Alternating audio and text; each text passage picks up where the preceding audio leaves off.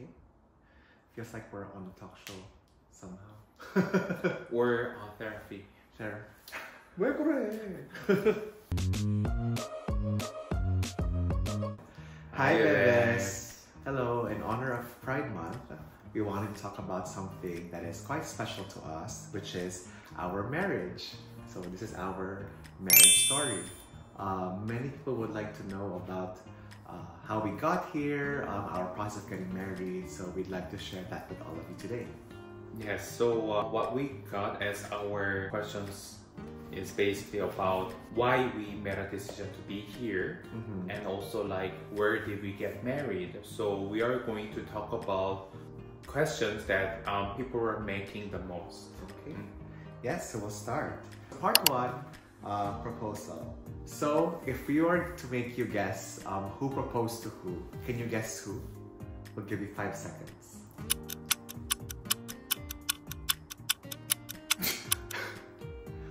Okay, but the one who actually proposed to the other person is actually me. So I wonder if me.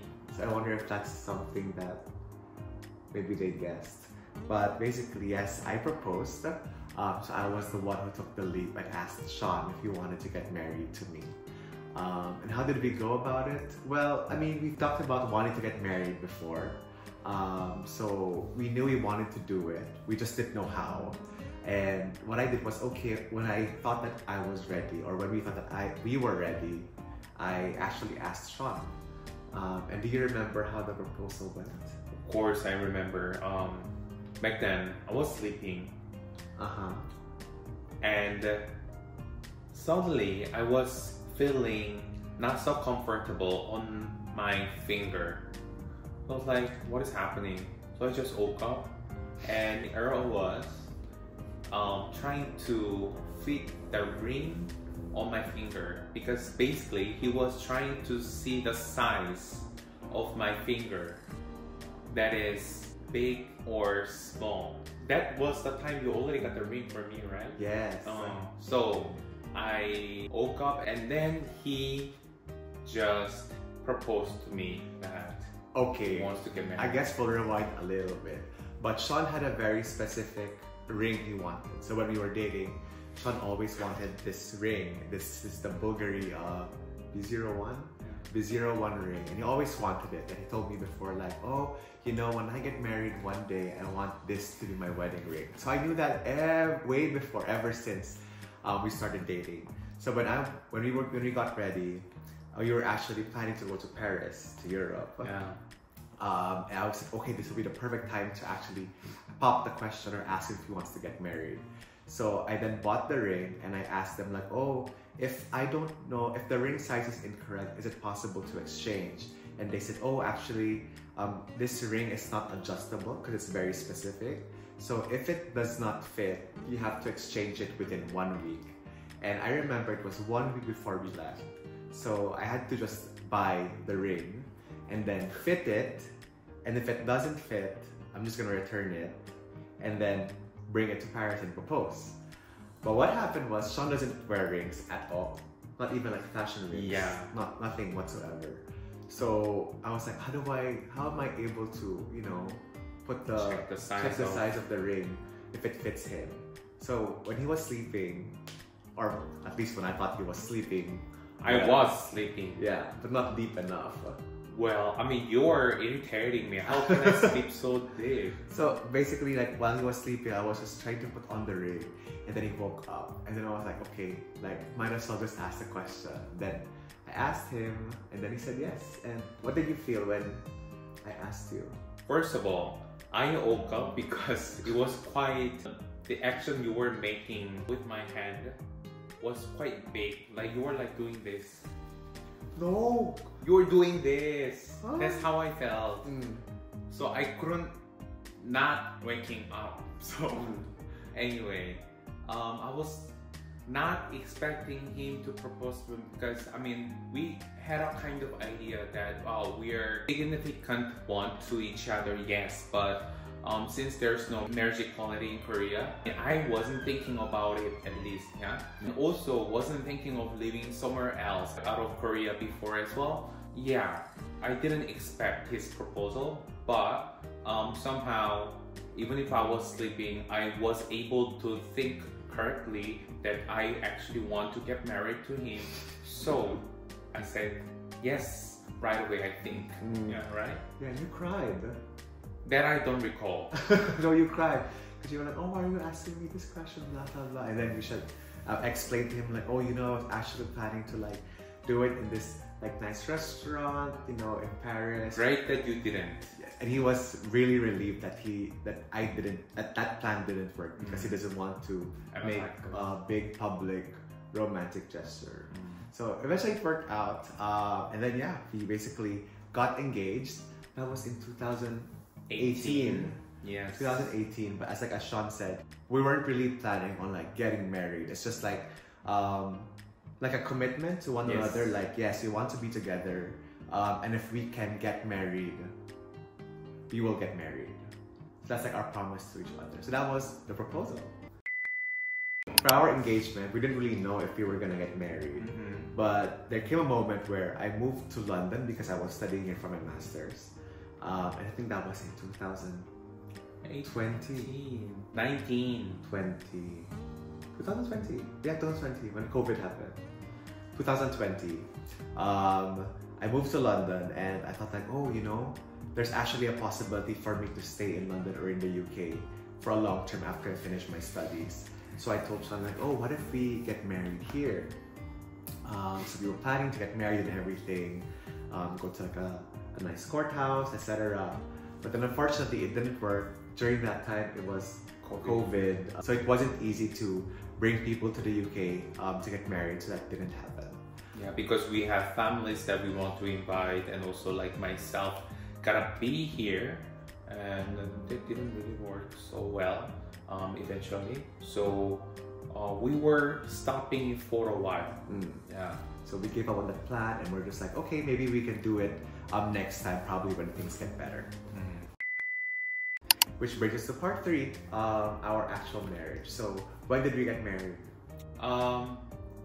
2020, December 17. December 17, 2021. 21? Oh, okay. December 17, 2021. Yes. So I don't know how this plan actually happened, but basically I think COVID was getting lighter. Yes. So there were less restrictions, and then Sean and I were planning to go on a trip to the US to spend the holidays there. Oh yeah, that was a time that you were finishing your degree and you were like, oh, maybe we can go for a trip for long before you start to work. Yeah. That's how it went. Yeah. And I haven't seen family for like 2 years because of COVID. So I talked to my parents and told them that, oh, you know, Sean and I are planning to get married, we're planning to go to the US for a trip, etc., etc. And then they decided to come along. And then Sean and I talked like, you know what? What if we get married in the US? And then I made some research and realized it was quite easy. Like you can just get married as a tourist. And of course they will recognize your marriage if you live in a country that has marriage equality. While we didn't know that we were gonna move to another country, we thought like, I think if we have this document, whenever we move, it's going to be easy. Yeah, it'll work for us to bring someone legally and staying together as a dependent. Yeah. So we said like, okay, we'll do it. And I told my parents like, oh, we're gonna get married. And then yeah, they said yes, and we went to Las Vegas. And why Las Vegas? Because our family is there. Yes. I mean, both mom and dad's family, everybody's there. And we were actually like planning of going to, basically the first time we just gotta see, you know, family itself, but and eventually it became our kind of honeymoon as well, at the same time as well as the wedding. Yeah. So yeah, it happened like that. Yes. And it happened really in quick time. We prepared it like in everything in less than 2 months, I think. Yeah, we booked a photographer who's based in Las Vegas. We got a nice like wedding chapel, and you might have seen the photos because we shared them a lot But yeah, we did that all quite quickly. Close family there. Some friends also came, and that's how we celebrated our marriage basically in Las Vegas. Unfortunately, I guess your family couldn't be there. Yeah, my family wasn't there. I mean, I'm not sure still because I haven't asked them that they were sad about not being there or not. But they were not able to be there because back then they didn't know I am who I am. And also I had a plan to get married as well. I kind of feel sorry to my parents and my brother as well. But as a result, they are happy for me now. And even if they wanted to, back then because of the COVID and Korea was quite strict in terms of like COVID restrictions, I don't think they were able to come to the US because you gotta how do they call that? A quarantine for 2 weeks back then. Yeah, and everybody's working in my family, so it couldn't be easy for them, I think. Yeah. So unfortunately that was the case, but hopefully one day, you know, we can celebrate like a marriage ceremony again. You want? Yeah, why not? With our family and friends. Like, just a fun party maybe. Yeah, we can have a party, but I don't want to have a ceremony itself again because there's gonna be so much of work. Yeah, that's true. Like preparing for that is so much headache as well. So maybe just a party to celebrate, you know, our union with family and friends is something we want to do in the future. We actually showed our wedding online. Yeah. That was the time when we were... Actually, that was the end of like when we were super active on TikTok, right? Yeah. But what we did, but people knew about us, so we actually shared our wedding online. And I wonder if we can probably share that again on YouTube, that full ceremony. It's short. Like usual Korean weddings. 10 minutes? No, 15 like minutes. less than 20 minutes. Yeah. Yes. So maybe it's something we're gonna share in the future if people actually want to see that. So let us know in the comments below if you want to see like our full wedding ceremony. Less than 20 minutes and it's quite short and it's taken by our phone. Yes. Oh yeah, so it's not the best quality. Don't expect too much, but yeah. And I think we also just want to share this like keepsake we got for our wedding, so we made like our own wedding album. We don't sell this, okay? You know, we actually have some stock left. I wonder if we want to give it away. I don't think people will want this. So I actually made this with the wedding photos we got. We actually got really nice wedding photos during the wedding. So we took some during our ceremony in the chapel, and we also went to the desert to take some nice photos. By the way, this is my real name. Some people might think that, who's that? Who did Earl get married to? You got another person, something like that, but I'm saying this is my actual Korean name, and my English name, which is Sean, is for a convenient. Yeah. Oh, and we also wanted to show this very quickly. So we have like another photo album where we print our photos, and this. So we actually, there was a nice old photo booth in our wedding chapel. So we took like these on the actual wedding photo booth. And you can see here. And then we also kept a copy of our vows. So Sean wrote his vows here. And my vows, here.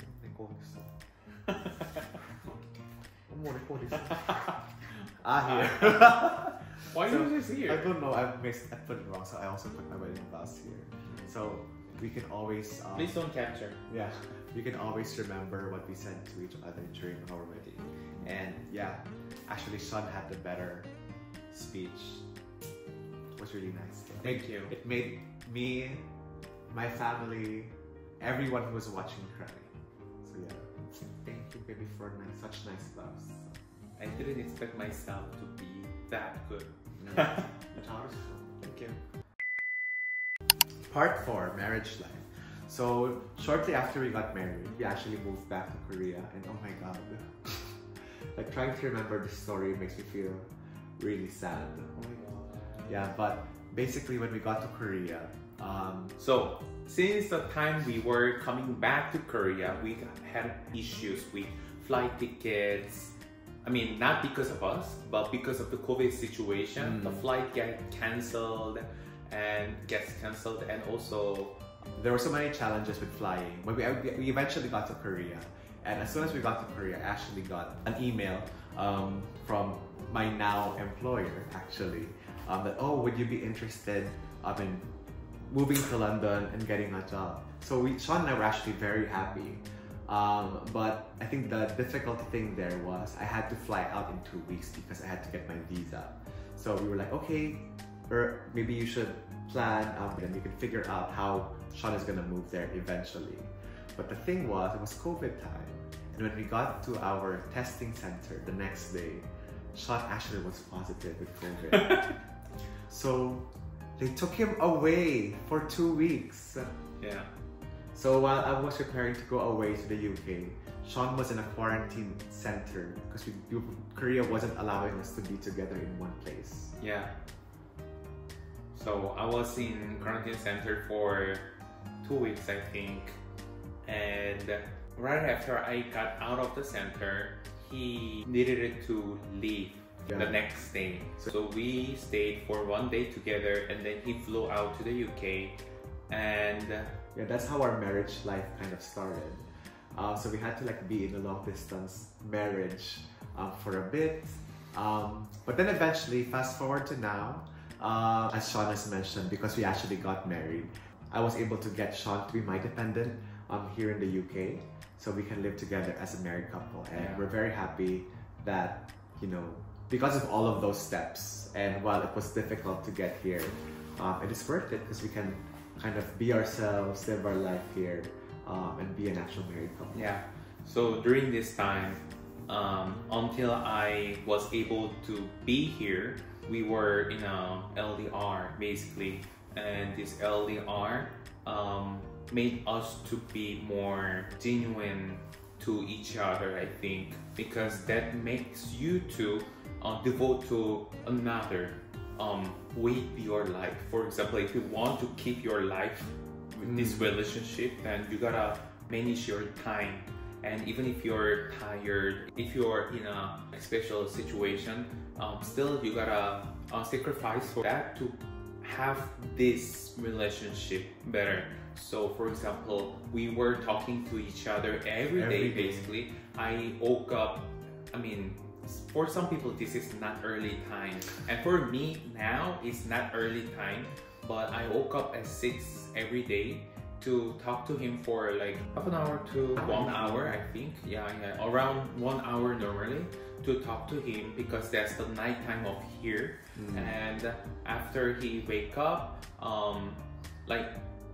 during his lunchtime, I think, that's gonna be evening in Korea, we talk to each other through for half an hour to 1 hour again, so we can actually catch up each other of daily life. And yeah, that's how it went.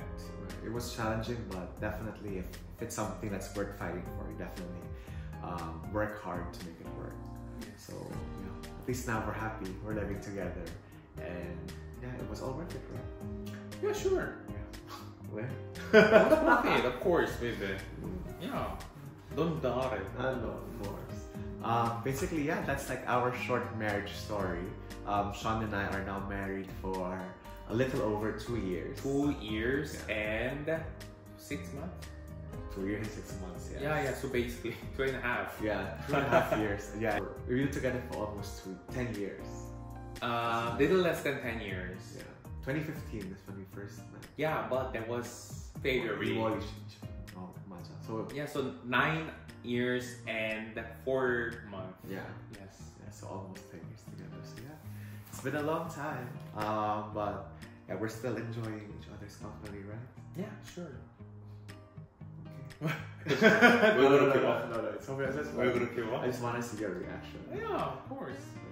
So we hope that you guys enjoyed that short story time about our marriage, and let us know what else you would like us to talk about in the comments below.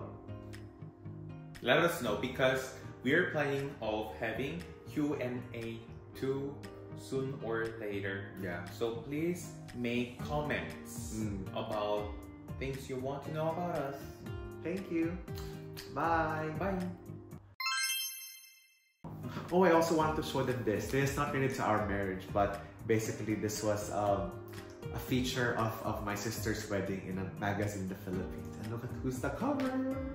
Cutie, baby Gael, on the cover of Wedding Essentials. So cute, no? We miss him every day. Yeah. Gael.